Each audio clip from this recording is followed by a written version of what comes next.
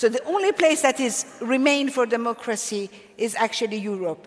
Any country that comes towards democracy is actually good for the European. Any terrorist take a plane, come here and kill you.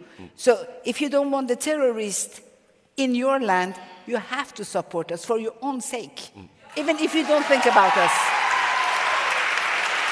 If even you calculate in the most cynical way, a democratic Iran is good for the whole world. A democratic Iran is a more feeble Russia. A democratic Iran is a more feeble Hamas. The Islamic Republic is factually dead. And they're extremely scared of us. And they have to be scared of us. Because we are bold, and we are strong, and we are brave. And no matter what they do, no matter how many times they will rape us, physically, mentally, whatever they do, we will fight back. You know, this. So.